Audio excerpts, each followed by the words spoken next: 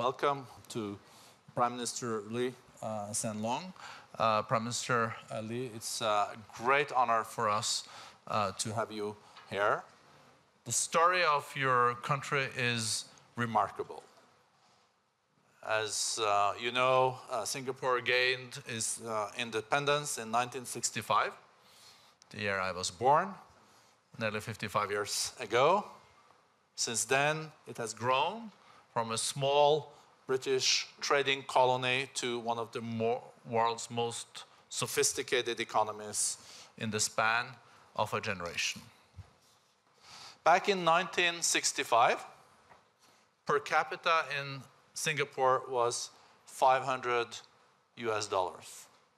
Today, per capita is $65,000 US. That represents, I guess, around 9% annual growth. You became a prime minister in 2004. You are the third prime minister of your country. Also shows the stability, and have been leading now the country for 16 years. We know that there's a lot of things happening in the region, but this is definitely Asia-centric. For the first time, 50% of the global GDP is coming from Asia, and Singapore's leadership is crucial. So I think all the people coming here, looking forward to hear your views, Mr. Prime Minister, on the geopolitical outlook, aspirations for Singapore. The floor is yours. Welcome.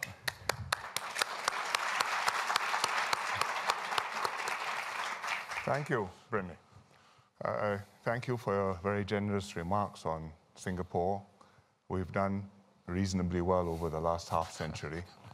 We worked hard for that, but there were some external factors which were very important to us, and I'll just mention three of them: the United States, China, and globalization.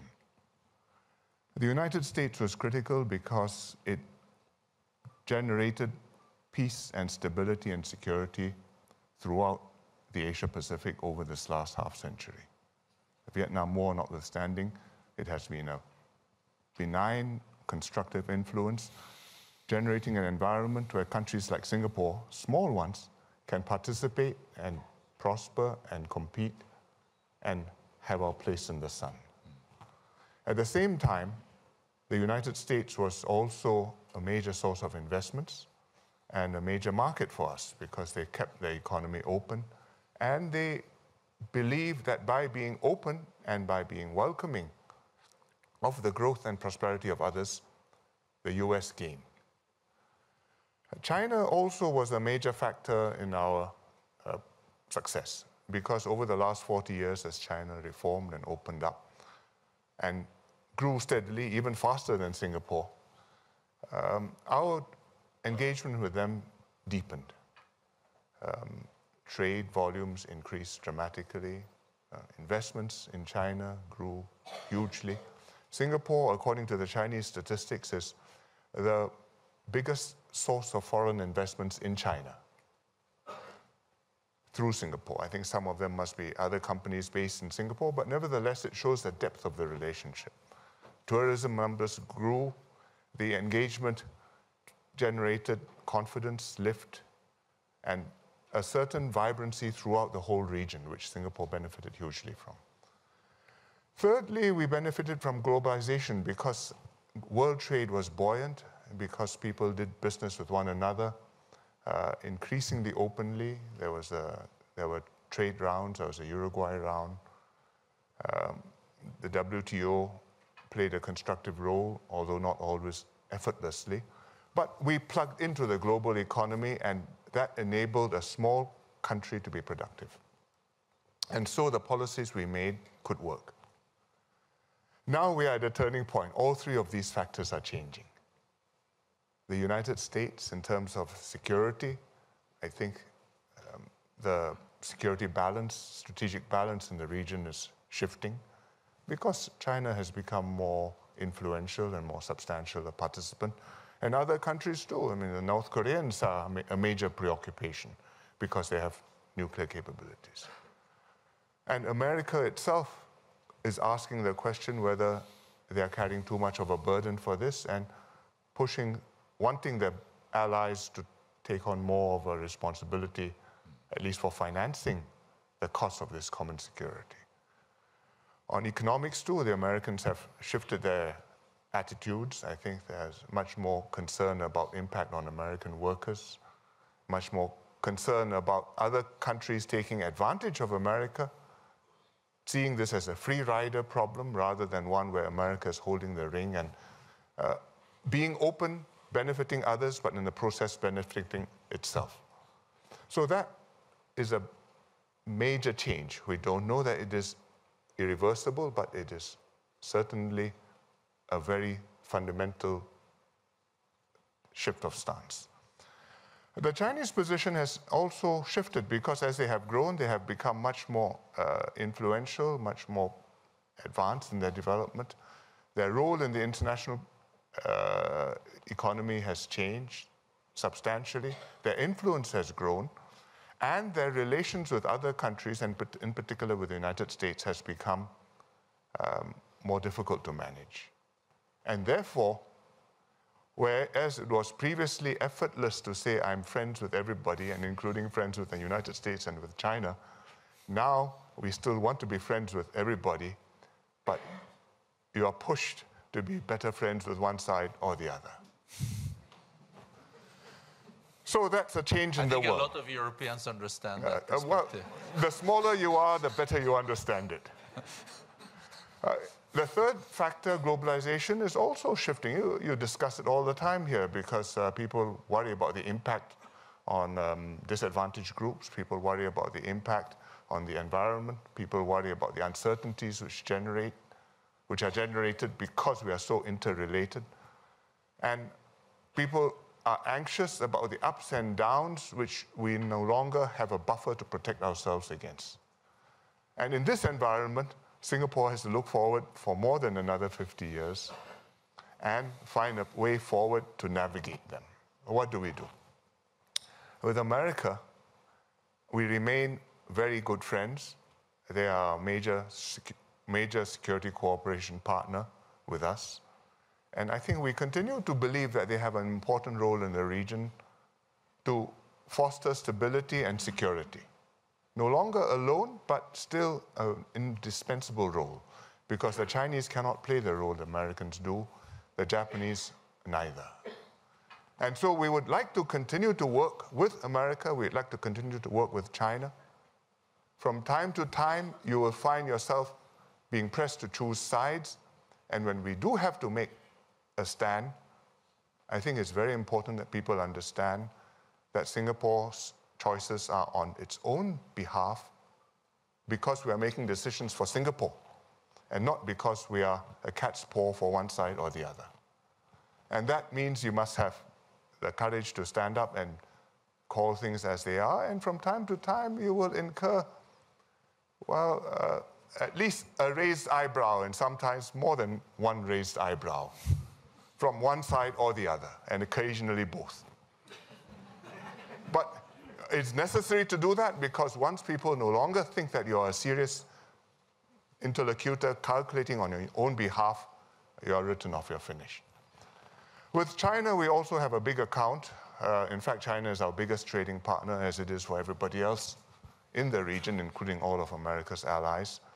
And we hope, when we see that it is possible for China to adjust its position, taking into account its new, very strong influence in the world, in order to integrate in a peaceful and constructive way into the global order, which it depends upon.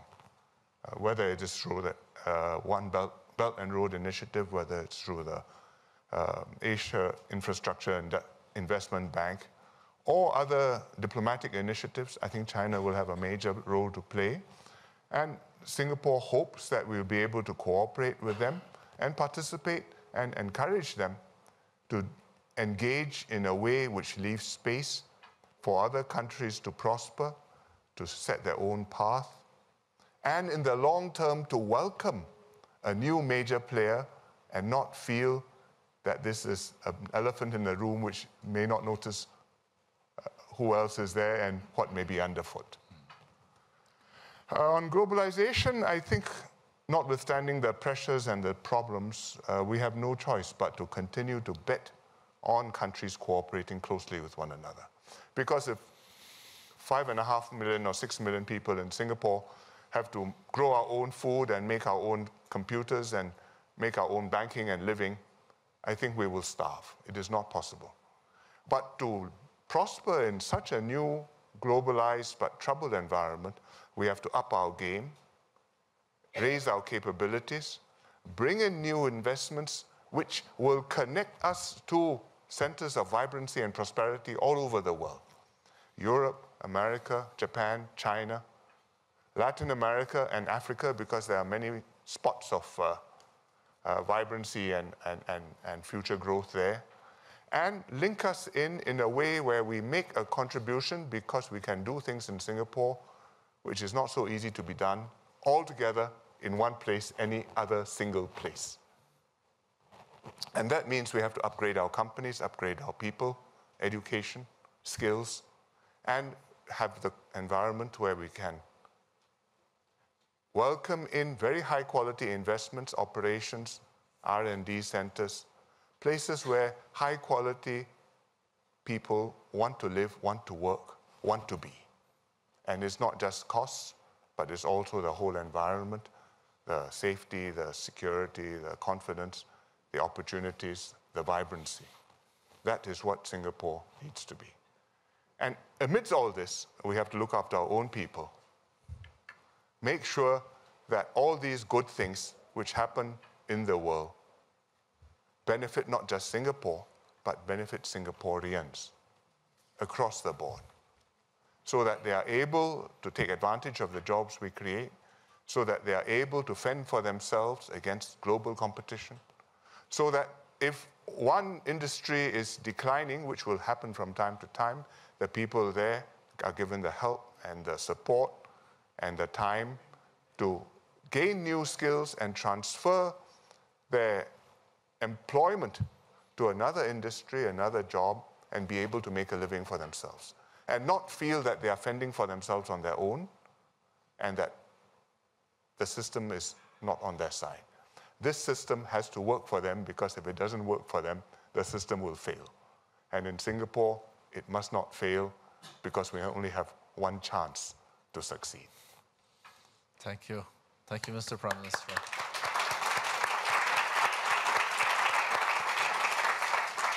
Thank you very much for this tour de horizon. There's so many questions that could be raised. Let me start with the global risk report that the World Economic Forum does every year. The top concern by experts and business leaders in the survey that we just published last week, short term, was geopolitical polarization and trade wars having also a negative impact on global growth. IMF came out with their adjusted numbers for global growth this year, and were more bearish than in the last report. Mr. Prime Minister, do you feel that there is still challenges related to geopolitical confrontations and competition? Or do you see that it has peaked with the signing of the first part of the trade agreement by US and China in DC last week? We are relentlessly optimistic, but not that much so. No. I don't think it has peaked at all. It's a very serious issue. How does an incumbent hyperpower, the United States, accommodate a rising new power, China, which is going to grow as a percentage of the world GDP, which is going to grow and develop in terms of the sophistication of its economy, and which in absolute size is going to become larger than the United States, although not more advanced than the US for many years to come. But it will become larger very soon, if it is not already. And how do both sides make the adjustments in order to accommodate each other and head off what Graham Allison calls the Thucydides trap. And it's not at all obvious that it is easy to do, because both sides have domestic pressures. Both sides primarily are calculating the next election or the next domestic political succession. And those domestic pressures do not naturally factor in a global, strategic, stable balance. So already you see the consequences, because the tariffs, the counter-tariffs have reduced trade, has reduced welfare, and the uncertainty of the conflict has meant that investments have been affected and business decisions are being put off because you don't know, you can't count on the future. And the prospect of bifurcation in technology, whether it's on 5G or on the whole supply chain, that will cause, I don't trust you, therefore you don't trust me, therefore I cannot rely on your products, and therefore you must develop your own supply chain. It will take a long time for that process to come to run its course, but it's a very expensive process which is going to hurt us. I was talking to one industrialist yesterday, and he said, well, we make, say, medical equipment, MRI machines. In an ideal world, you make it in one place and you supply the whole world. If we bifurcate, we can put one manufacturing center for Asia and China, one manufacturing center for America. And, well, it'll cost us some, but we won't die. I said, that's fine if you're making the same MRI machine in both places. But if they need different chips and different software, and if the next time I find an MRI breakthrough, I'm not going to share with you, because that's a national security threat to me, then I think it will cost us. And I think you're not there yet, but you're not heading away from that direction. Mr. Prime Minister, you're right that G2, also called that, US and China, is more than 40% of the global GDP. So it really matters what is coming out of that cooperation or competition. Yes.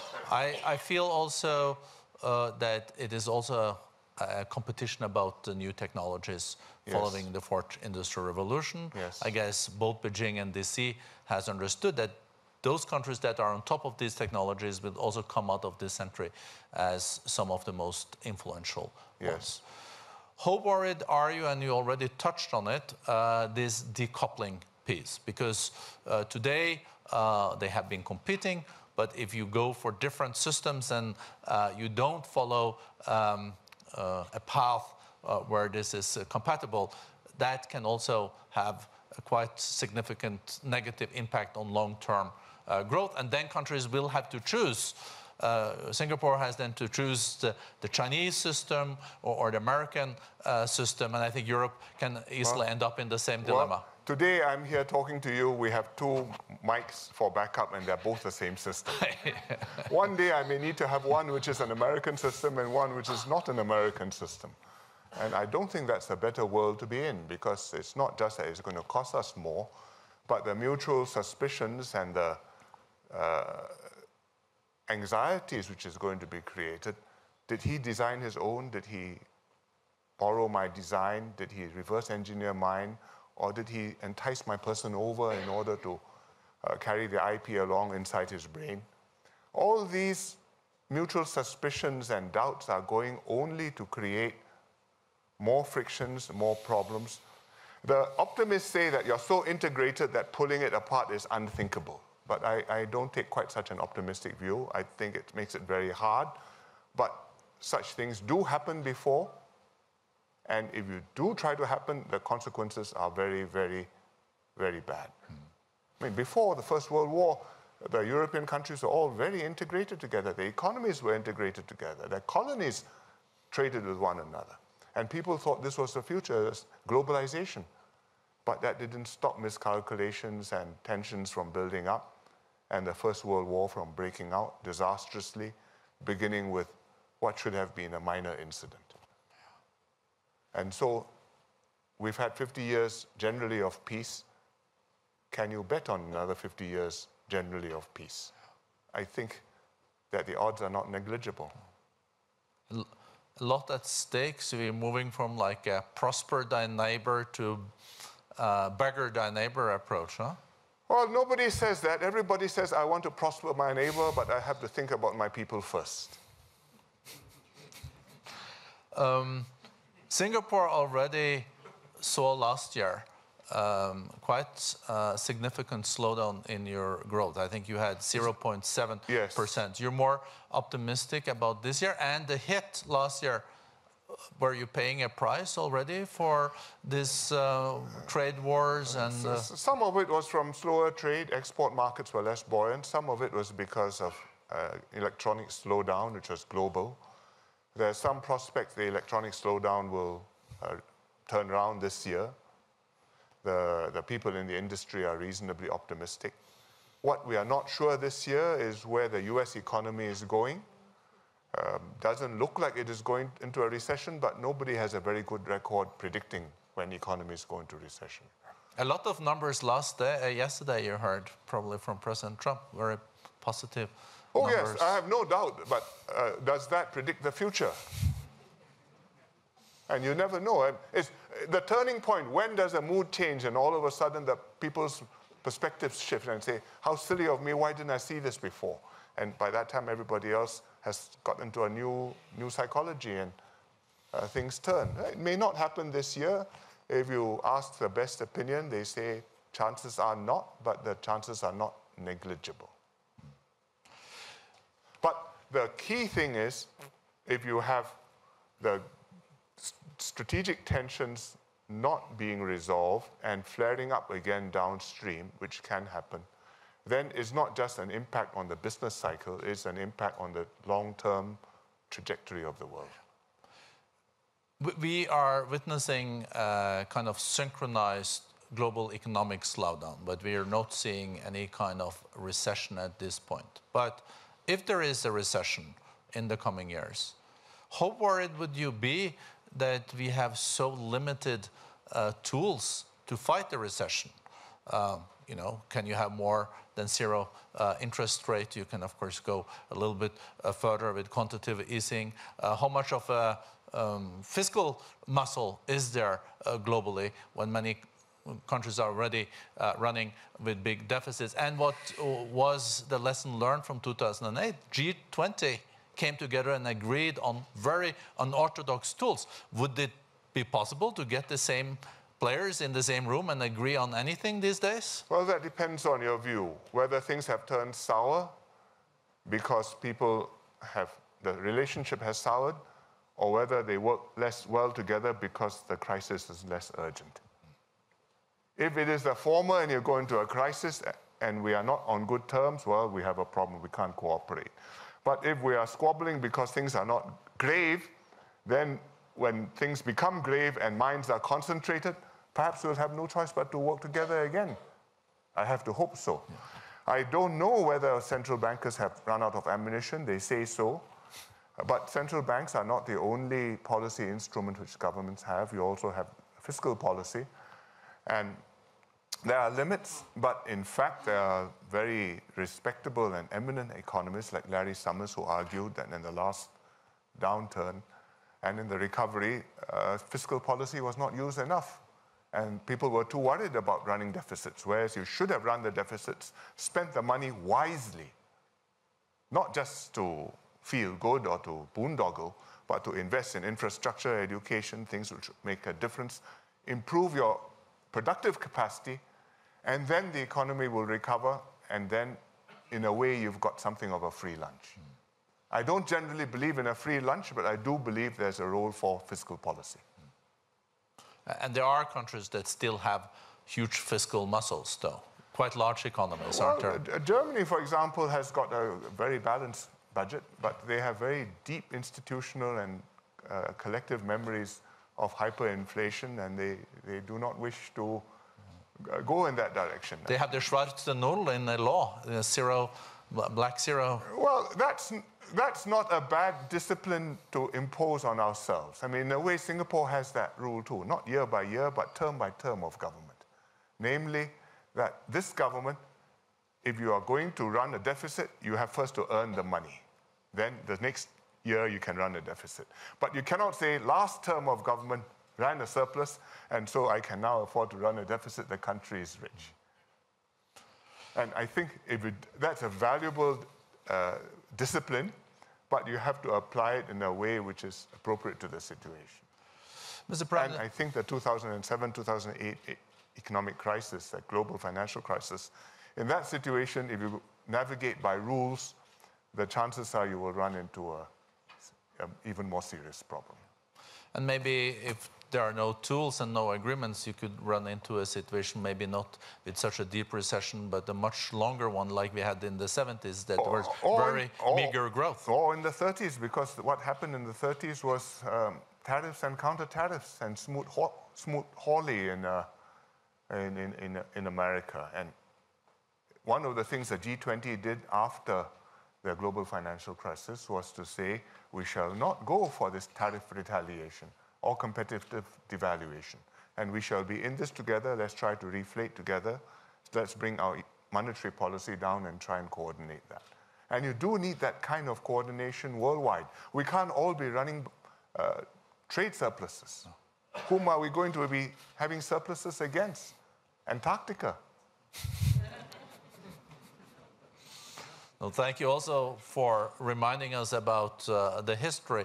We do remember from the history books is that in the 30s, the global trade fell with 50%. Yes. And the global GDP in few years fell with 25%, and we got a real depression. So there is a lot at stake. Followed by a war. Yeah.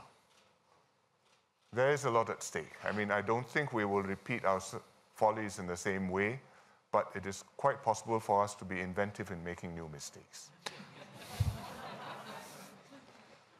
Do you see any silver linings? Well, if you look at the tech sector, there's tremendous vibrancy and optimism, and everybody believes they're going to change the world. They are not all right, but some of them will not be wrong. And if you look at things like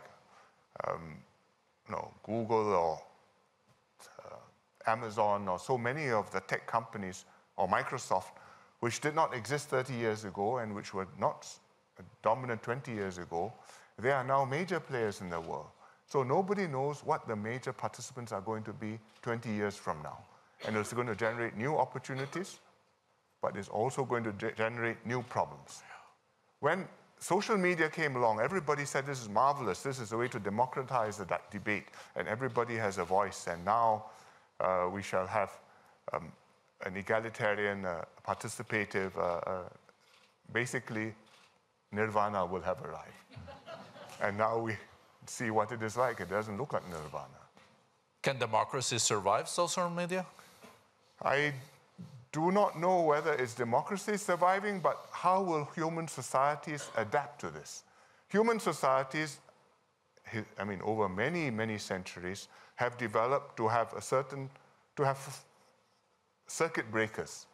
I mean, an idea develops, it catches fire, a few more people pick it up, it gets tested, other people may or may not pick it up. Things take time. Gradually, evidence accumulates, and then some fail, some succeed, and you move forward. Now all that is short-circuited into one fraction of a second, the length of time it presses your button, time to press a button for either a Facebook post or a Twitter tweet. And when you speed up the operating cycle like that by 100 or 1,000 or 10,000 times, the operating system will malfunction. Human beings are not meant to work like that. Your brain doesn't speed up 10,000 times.